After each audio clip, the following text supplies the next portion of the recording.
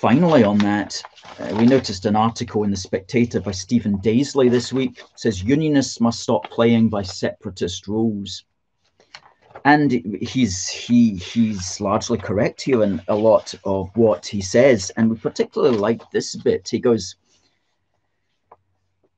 there are any number of union-minded philanthropists putting their coin into ideas and policy.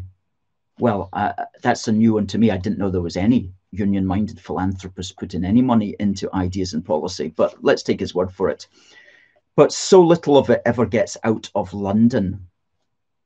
Well, instead of investing in London's 79th centre-right think tank, how about investing in Glasgow's first pro-union think tank? Well, we liked that sentiment, and we certainly were and are Glasgow's first pro-union think tank, although I don't think he's referring to us. I think he's trying to ignore us and hope for something else to come along.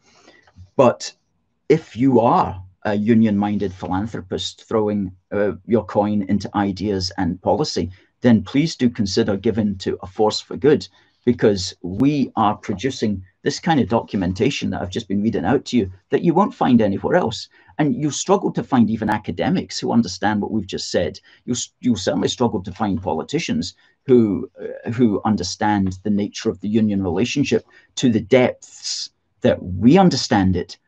So we are the people that you need to be helping if you are what he's calling a union-minded philanthropist. And for those of us who are just normal folk who would like to give maybe £1 or £2 a week, please do go to our union supporters page, and we'll put the link up there. And for as little as £1.15 a week, which works out at £5 a month, you can support our work here.